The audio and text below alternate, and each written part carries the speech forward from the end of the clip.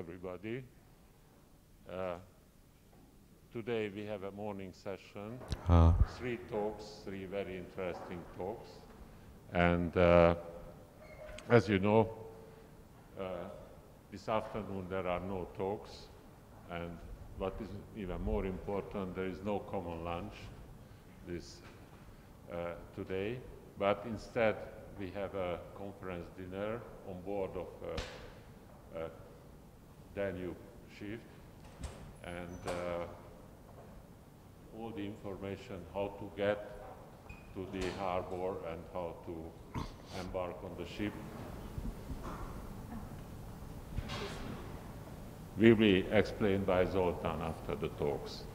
So I call the first speaker, who is Dr. Alday from Oxford, and he's going to talk about the AdS Virasoro Shapiro. Thank you. Thank you very much. So I would like to start by thanking the organizers for inviting me to this beautiful place. I haven't been to an integrability conference for a long time. I think the pandemic and not working on the field had that effect, but now I am touching again with some of my origins at integrability. So today, the talk of today will be about conformal field theory techniques to study string scattering amplitudes on anti-de Sitter. There are many reasons why you would like to study scattering amplitudes.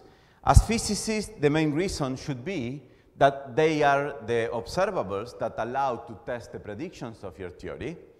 But in a more abstract way, sometimes we can learn things from amplitudes that we cannot see just from, let's say, the Lagrangian of a theory. And over the last years, we have seen that there has been a lot of beautiful developments regarding scattering amplitudes, especially in flat space. Today, what we will do, we will study scattering amplitudes of a string theory in curved backgrounds, and more precisely, graviton scattering amplitudes in a string theory on AdS. And please stop me at any time if you have any questions, or you can ask me at the end.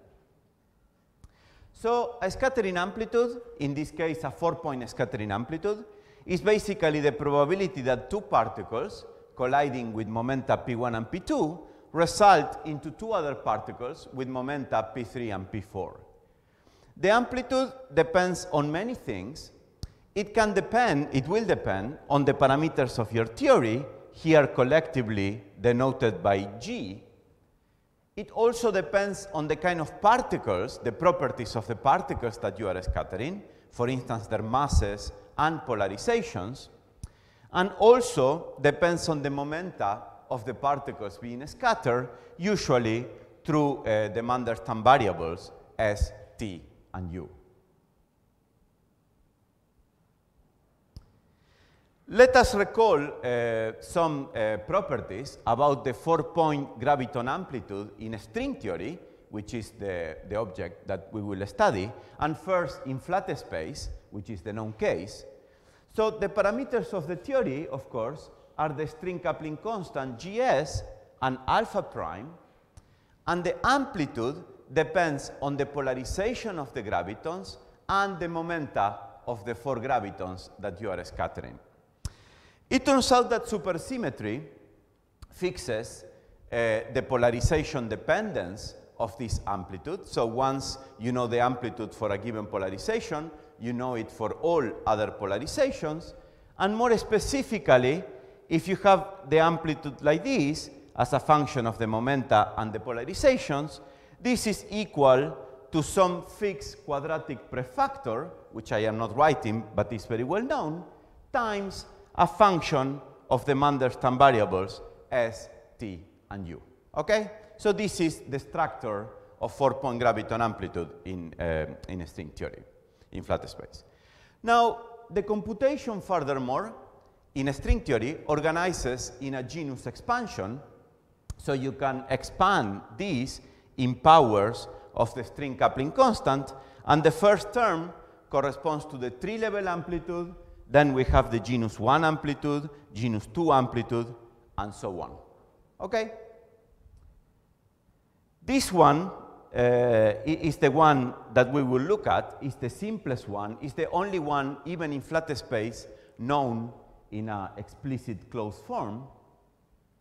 And at tree level, and in flat space, we get the Virasoro Shapiro amplitude, which is this beautiful expression, symmetric expression of the three Mandelstam variables, S, T, and U, and also a function of alpha prime. This amplitude has many very beautiful properties, so some of them obvious, some of them not so obvious.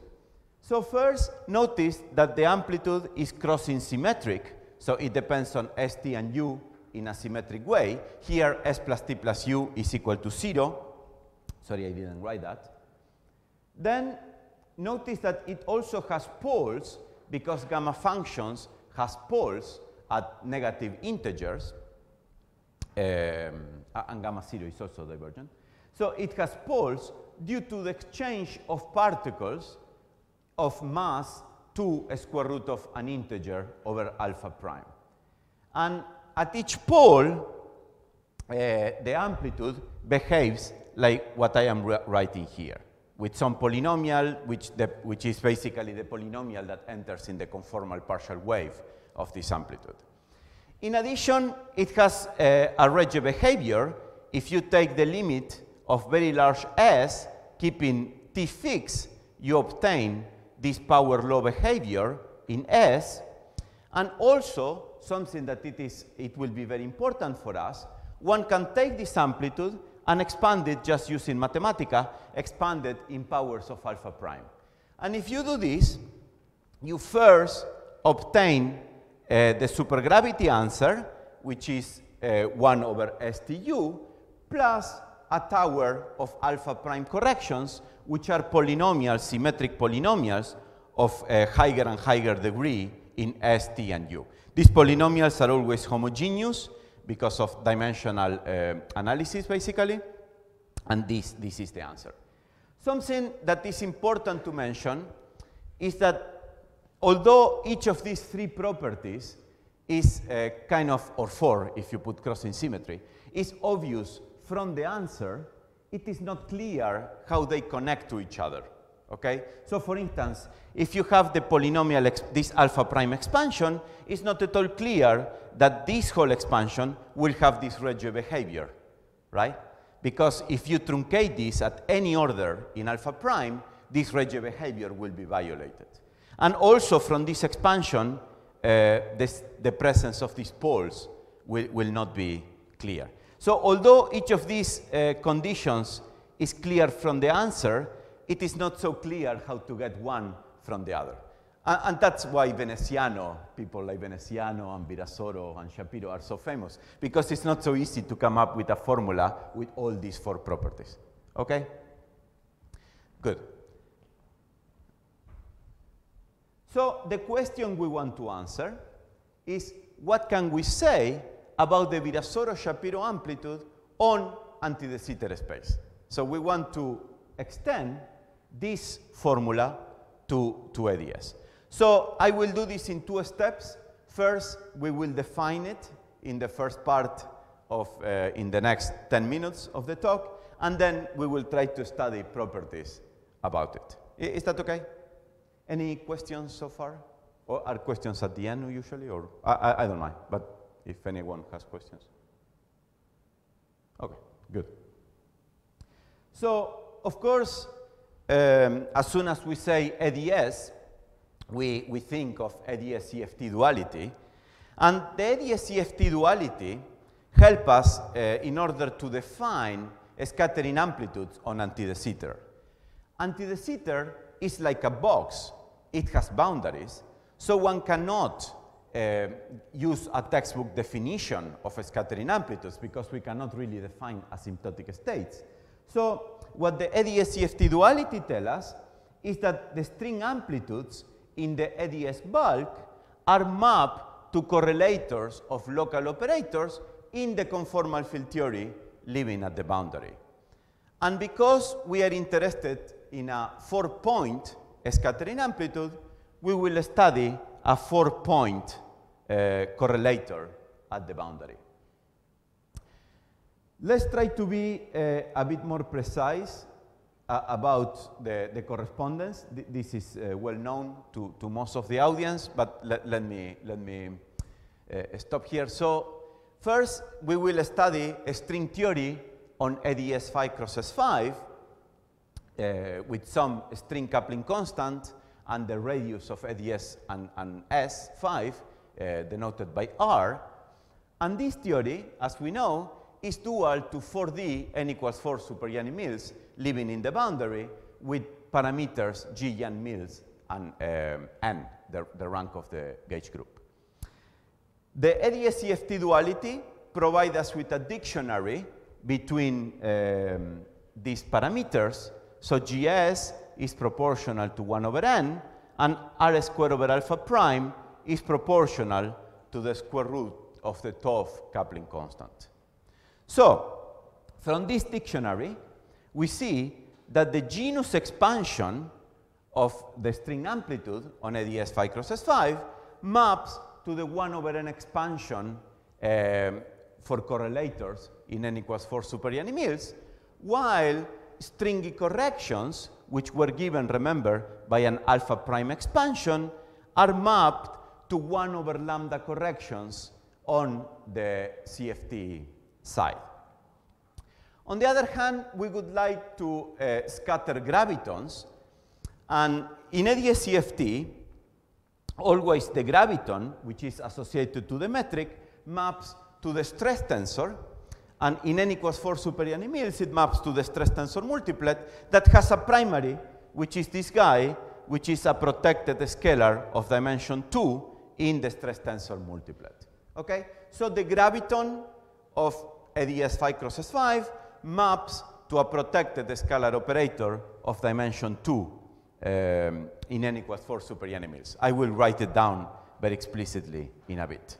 In addition, but they will not be very important for this talk, we also have all the Kaluza-Klein modes because we are compactifying a string theory on S5, and they map to a tower of scalar operators of dimension k denoted by OK. So we will take 4 gravitons, 4 O2s, and compute the correlator, the 4-point correlator of this O2, O2, O2, O2, and we will compute it in a 1 over n and 1 over lambda expansion, because that is what corresponds to a genus expansion and to an alpha prime expansion on the string theory side. Okay, so this is the quantity that we want to compute.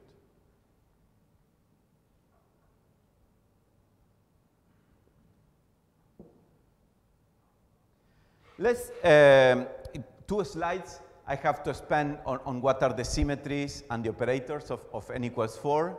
It's not very tedious.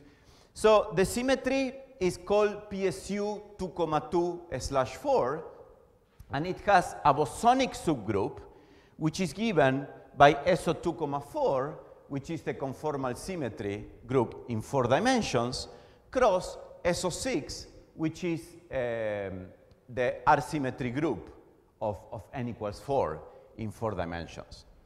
And the operator we are going to consider is this operator OIJ, which lives in the symmetric traceless representation of SO6 of rank 2. This is simply trace of phi I, phi j in a symmetric traceless way.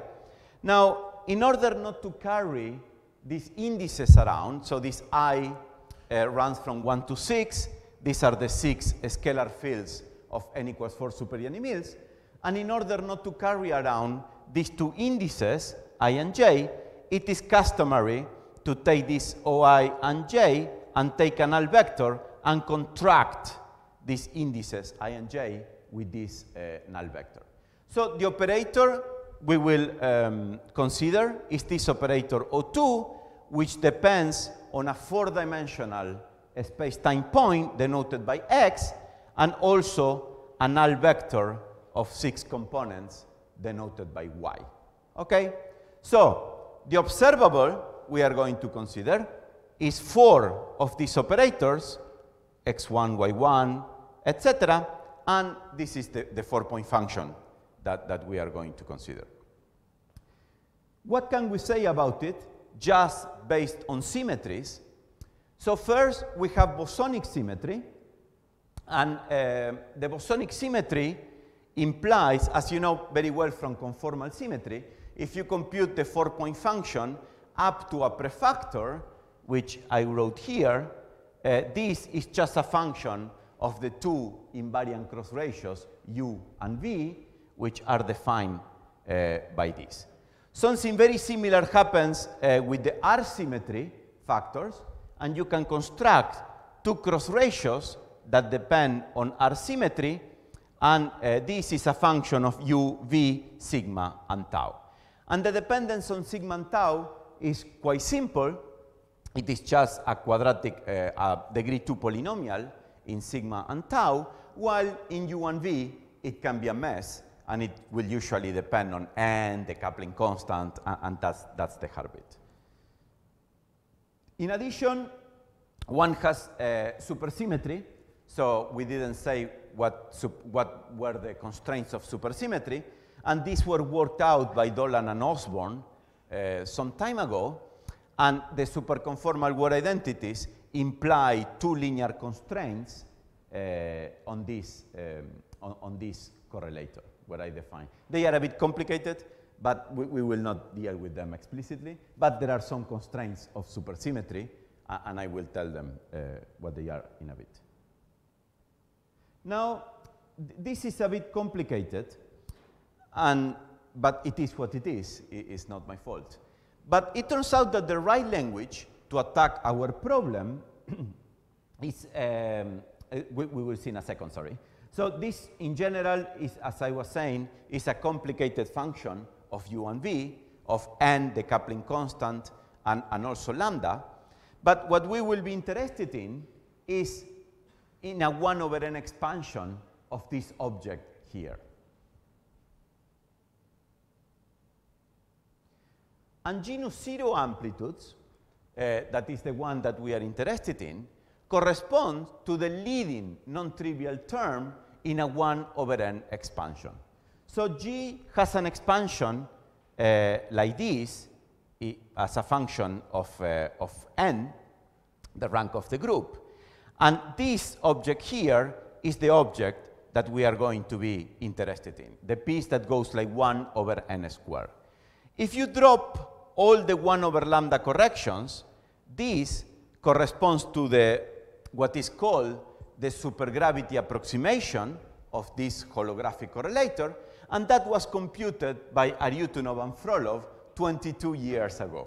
So this has been known for a very long time. 22 years ago. But what we are interested here, so this is the analog of the 1 over STU in the Virasoro Shapiro amplitude. But what we are interested in is in keeping all 1 over lambda corrections that come after these supergravity results. And this piece, the full piece proportional to 1 over n squared, is what will be related to the Virasoro Shapiro amplitude on AdS. Is that okay? Great. So you have something which is a mess. You expand in powers of 1 over n. The first piece is trivial because it's just disconnected, and we will be talking about the second piece. The second piece is still a mess, but if you compute 1 over lambda, if you take lambda to infinity, and you are Aryutunov and Frolov, they are extremely powerful, then you can compute this, and well, they could 22 years ago, but we are interested in all 1 over lambda corrections as well. The right language, so let me tell you what the structure of this, but it turns out that the right language to study this is not the correlator in space-time, but rather to study this correlator in Meline space.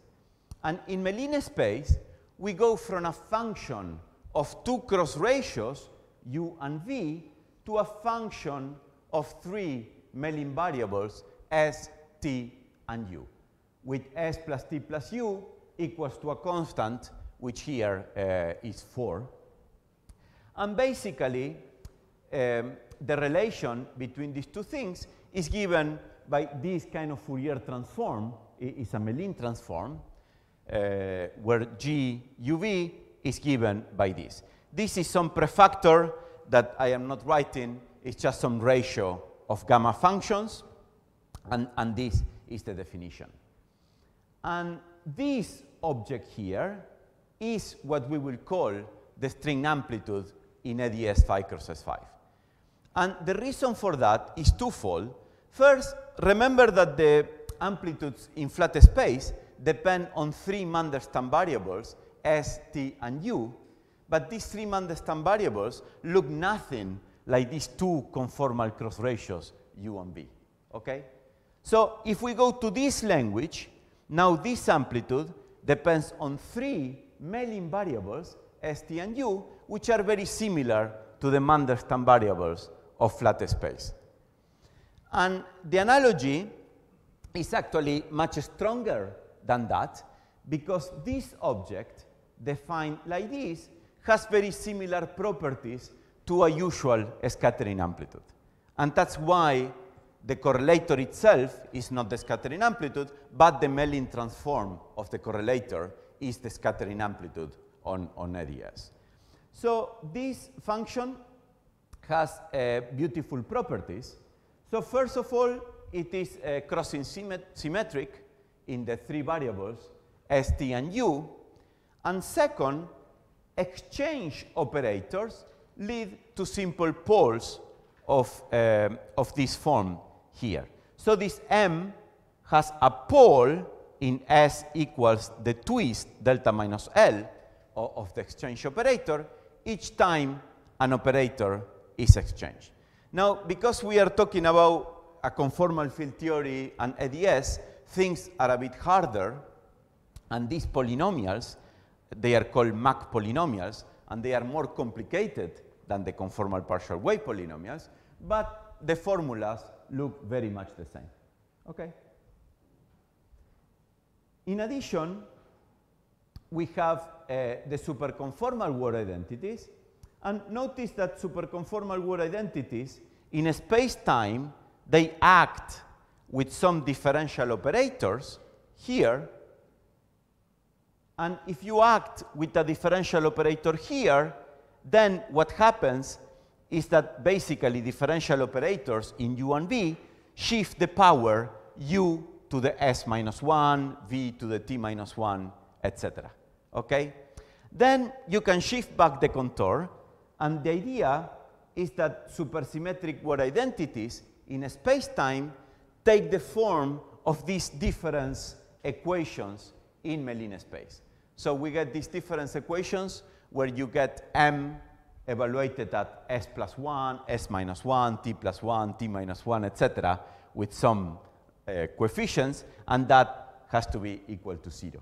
Okay? So there is a relation which is the analog of the supersymmetric word identities.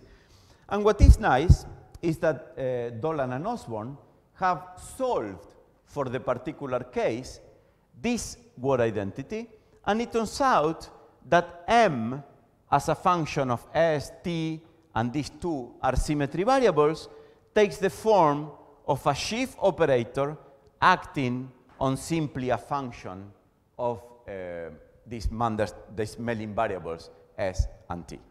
Notice that this is very much analog to what happened in flat space. Okay? So in flat space, we said that the full amplitude as a function of the momenta and polarizations of the gravitons was equal to a prefactor times some function of the Mandelstam variables. Here, very much the same, and this Mellin amplitude as a function of S, T, sigma, and tau is just some shift operator acting on this M as a function of only these two Mandelstam variables. Okay? So the situation is very much analog to what happens in flat space with some small details. So the Virasoro Shapiro amplitude in AdS then is this object that, I define here at leading non-trivial order in 1 over n. Okay? Any questions? So let me tell you what is the structure of it.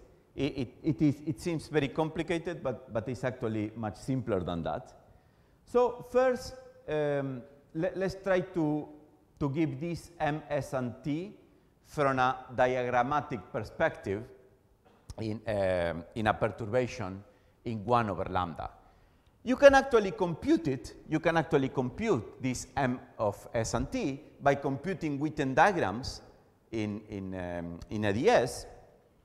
And it turns out that the supergravity computation corresponds to the exchange of supergravity fields and is simply a symmetric meromorphic function of S, T, and U.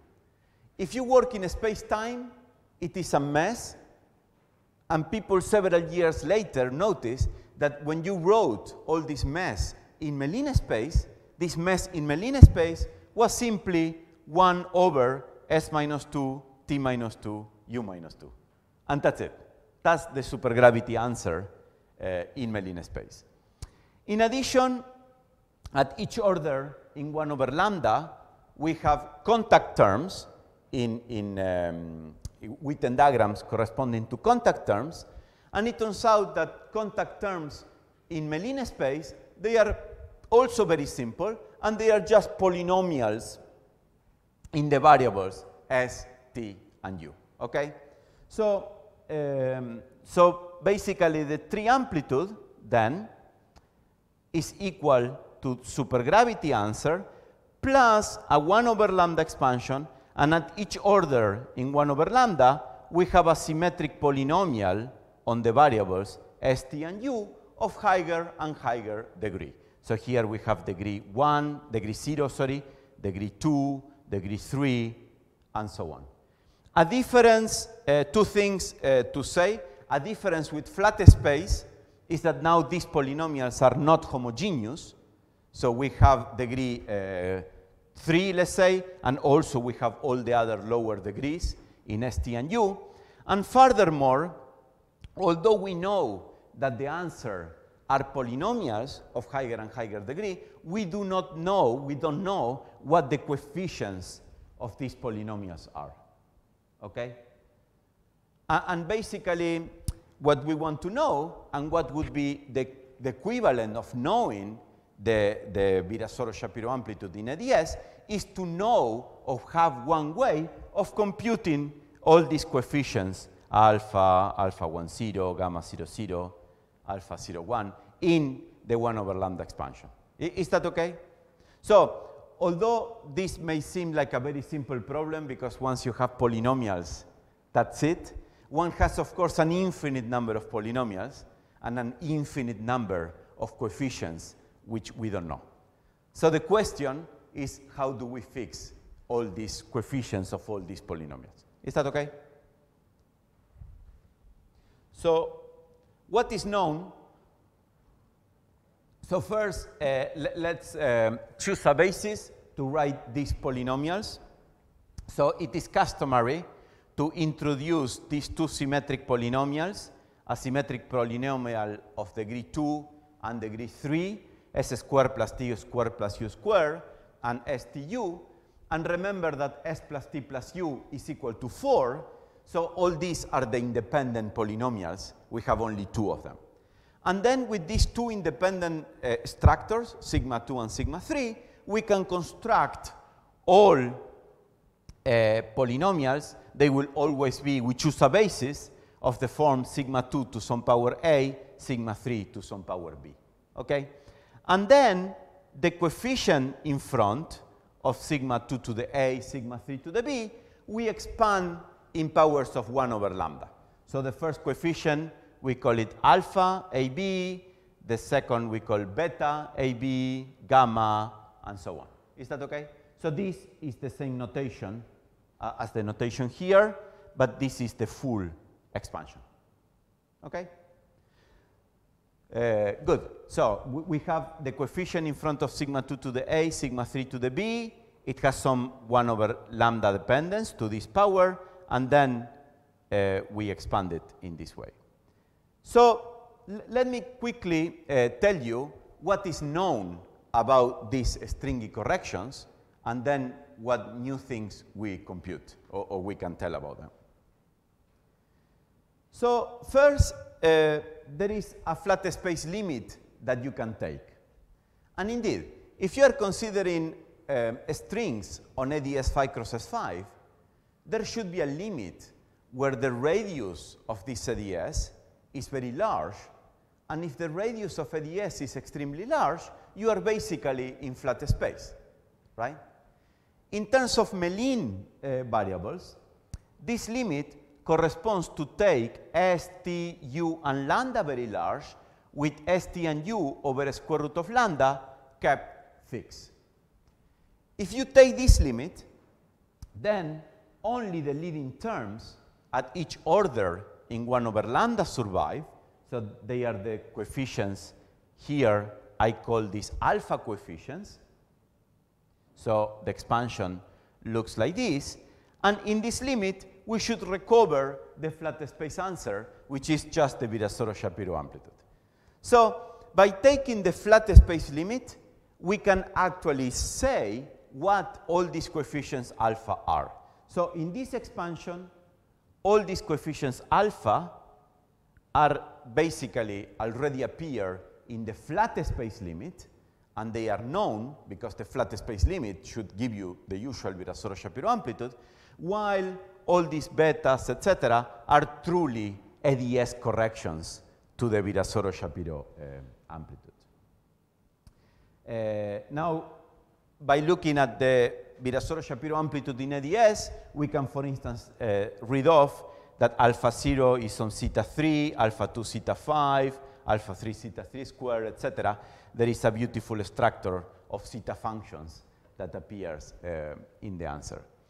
In addition, there are localization constraints. There was a poster about this, and they give 2 further constraints at each order in 1 over lambda.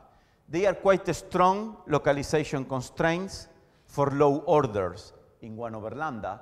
But of course, once you are to order 1 over lambda to the 20 and you have 50 coefficients, 2 relations are not too much. But they are quite strong at low orders in 1 over lambda. Now, to be able to say a bit more about these expansions, we need to change our perspective and how we look at this amplitude on AdS. And we need to go from a perturbative perspective to a non-perturbative perspective. And non-perturbatively, we know 2 things about the AdS Virasoro Shapiro amplitude. First is that it should also satisfy a Regge limit very much like a Regge limit in flat space. So it should be bounded to order 1 over, 1 over s squared for a given range of t. Of course, this is not at all clear from the polynomial expansion, but the idea is that somehow, if you resum all these polynomial expansions, then the amplitude should have this behavior. The second, and this is an input from integrability, and this is why I am giving a talk here, is that we know that heavy string operators with dimension of order lambda to the 1/4 are being exchanged. And this amplitude somehow should have these poles, right? Now, these heavy operators corresponds to short strings, dual, for instance, to the Konishi operator, and have dimension of order lambda to the 1/4. And the question is, just from a polynomial expansion, can we see signs of these poles at these heavy operators? Sorry? I don't listen very well. Oh, sorry. This is lambda to the -1/4. I apologize. Yes, sorry about that. Yeah. As we will see in a second, these 2 properties, which seem very hard to understand from a polynomial expansion, are actually intimately connected. We can consider a toy model which corresponds to a exchange to a partially partially symmetrized exchange of a heavy operator, for instance, 1 over s minus delta, 1 over u minus delta, and remember that u is 4 minus s minus t. And this little toy model has two beautiful properties. So first, or three beautiful properties. First, it has poles when s is equal to delta, as we would like. Second, it has actually the correct behavior, because if you take the limit of s large, this goes like 1 over s squared. And third, the 1 over delta expansion results in polynomials, which is exactly the structure we see in a 1 over lambda expansion. So already this little toy model gives us an idea of how a polynomial expansion like this can resum into something with poles and with the right Regge behavior. Of course, in real life, we will have an infinite number of exchanges whose residue are these ugly Mach polynomials. And notice in particular that while crossing symmetry in S and U is automatic, in ST and U is not. So crossing symmetry, furthermore, will put constraints on the infinite exchanges that we can do. So the question is how we can make this precise. The idea is to use Cauchy theorem. And it seems quite naive, and I think it is quite naive. So first, you write your Mellin amplitude, M3, as the following. And this is true by the Cauchy theorem, where the contour here is this little contour around S prime equals S. So we are integrating on S prime, and this is the contour. Then you blow up the contour, and you go to this figure. But remember that the Mellin amplitude has all these poles in all these heavy operators being exchanged. So that when you blow up the contour, you pick the contribution of all these poles. And in going from here to here, I have thrown away some contribution from infinity, and what justifies that is the Regge behavior that M decays with 1 over s squared. So after we do this, we end up with an expression where the tree-level amplitude is given by the residues, by a sum over residues of this object here. Sum over these poles and these crossing symmetric poles. And recall that we know what the structure of M around these poles is, because M has this structure here. So exchange operators lead to simple poles. So now we take this relation, and I am like hiding some subtleties in doing this. And basically, we expand now both sides in a 1 over lambda expansion, and this gives us a relation between the left-hand side, which are polynomials in the 1 over lambda expansion, and the CFT data of heavy operators on the right-hand side. So let me tell you what happens when you do this. But this is the basic idea of these dispersive sums. So first, we have a look at this leading order coefficient, the coefficient that is some constant over lambda to the 3/2.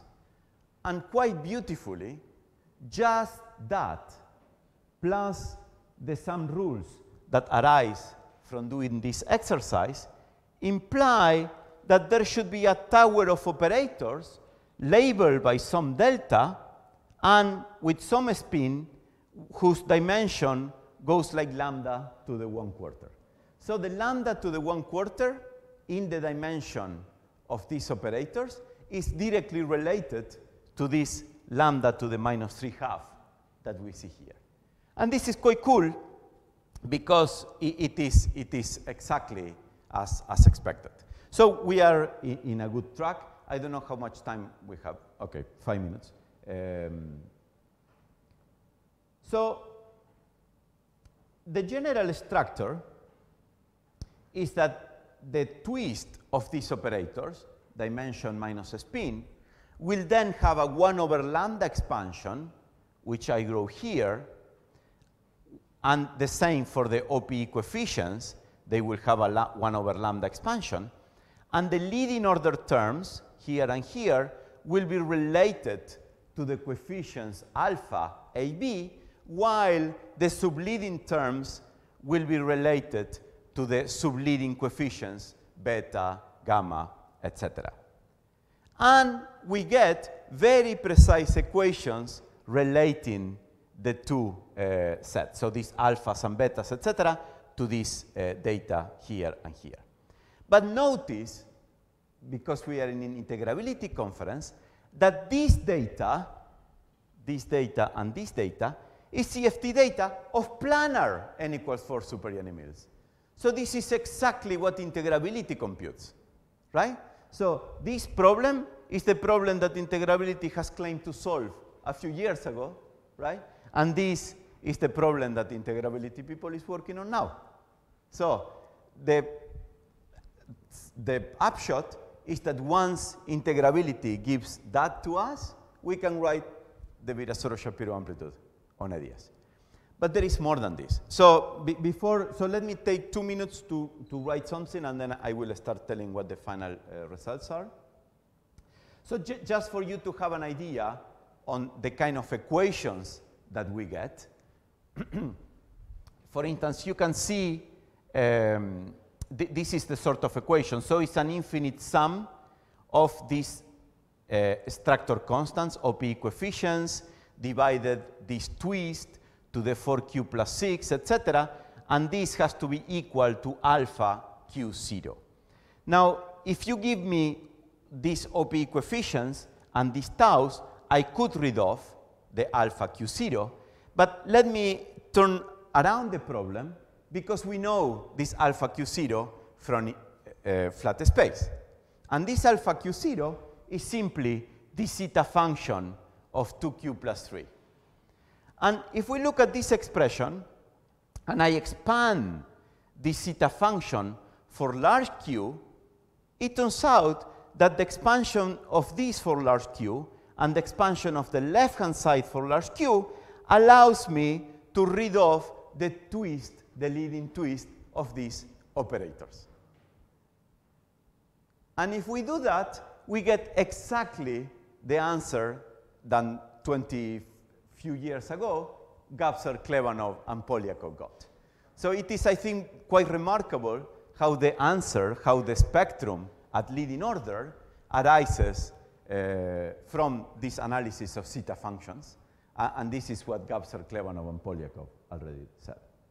Now, let me tell you something more interesting. So the first point is that, as I already mentioned, all these alphas, betas, etc., follow from the CFT data given to us by integrability. But there is something more than this, because I remember that I told you that crossing symmetry wasn't quite guaranteed for any exchange. So that crossing symmetry gives us further constraints on what the exchange should be. And these are constraints on the CFT data. For instance, this equation here, and actually we get infinite constraints, which are not at all obvious from the integrability constraint. From the integrability perspective. So the equations also put some constraints on what the possible CFT data at the strong coupling is. And just to, I have only two more slides, this and the next one.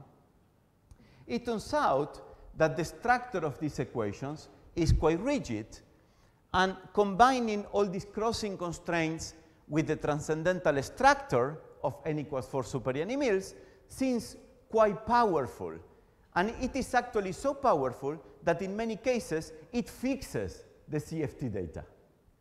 And for instance, for the leading Regge trajectory, it tells us that the dimension of the leading Regge trajectory has to be exactly this, and the OP coefficients have to be exactly this.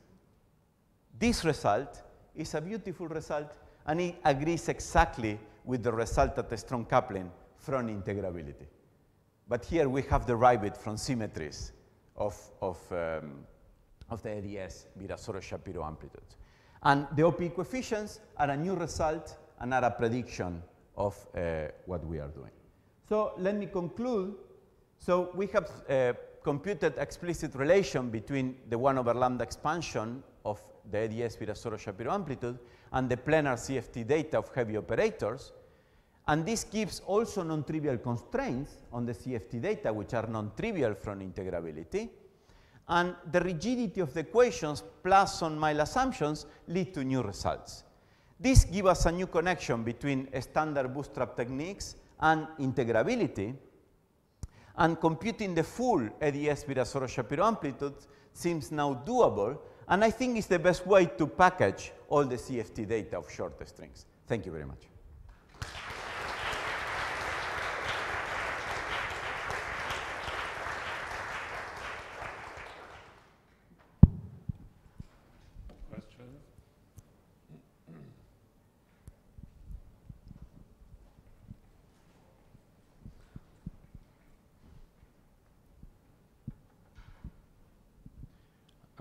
Thank you for the nice talk. For higher states, so I guess there would be degeneracies, right? Yeah. In the spectrum, would it, and normally, you know, in Bootstrap, that's the main pain. Absolutely. Would that cause problems for you as well? Right, right, indeed. So for the leading Roget trajectory, indeed, we don't expect any degeneracy. Already for the next one, I personally do expect a degeneracy. It's not 100% clear, but indeed. And basically what will appear in this 4-point function is some average, of the anomalous dimensions, etc. However, one can do this program for more general correlators, and one could also unmix this. Yeah, but if you consider only this correlator, there will be degeneracy for the higher Roget trajectories, for the subleading, etc. I think. So, and also what type of further data from integrability would be useful? Say, if would you need this high trajectory data? Well, I think, for instance, at twist 4, so you have short operators of twist 4, and I think there are 2 of them. So at weak coupling there are 4. I think 2 of them, some of them stay and some of them go up. And the first question is if the 2 that go up, they go up to the same point or not. If they don't, we are lucky because there is no degeneracy. If they do, we are a bit less lucky. But it's kind of the dimension of these operators. And we do have a prediction for what the average is. Yeah. But so it's basically dimensions. But I think I would like to sit down and try to understand precisely which operators we are talking about. So sometimes at weak coupling and at a strong coupling, it's important to understand which operators you are talking about. And so we need to think what the precise intermediate operators in this correlator are. Yeah. But it should be just in planar n equals 4 super elements.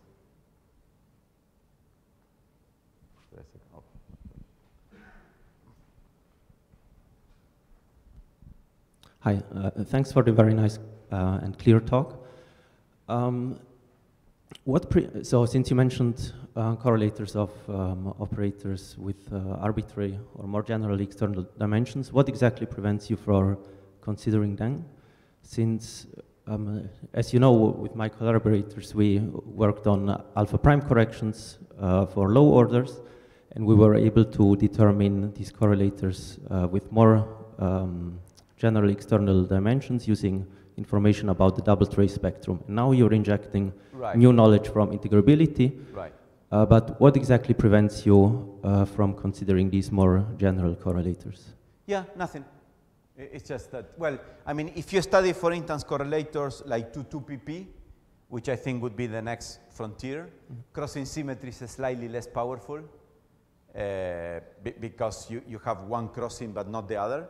So one would have to understand how to deform these dispersive sum rules to non-fully symmetric correlators. And I think that would be the slight conceptual, but I don't think it's a problem.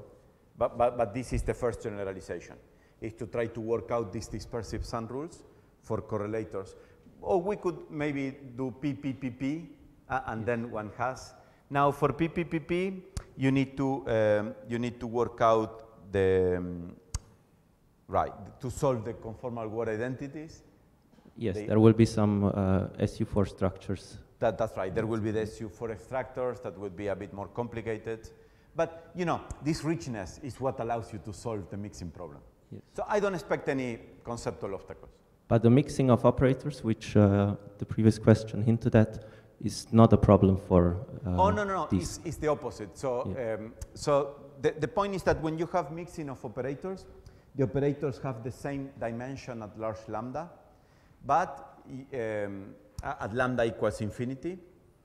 But what happens is that if you study two different correlators, you will get two different averages. And from these two different averages, you will be able to solve what the dimensions are. Sure. So that would help you to solve this mixing, to unmix. Yeah. Yes, thanks. So that, yeah.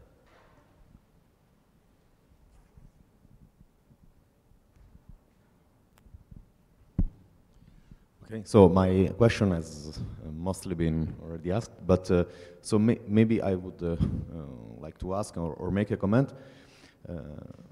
The question would be, is it possible, is there any problem if these modes are very heavy? So if these operators are very, very large, like 10 to infinity?